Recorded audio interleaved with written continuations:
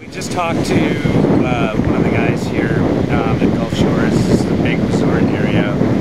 We know a month ago that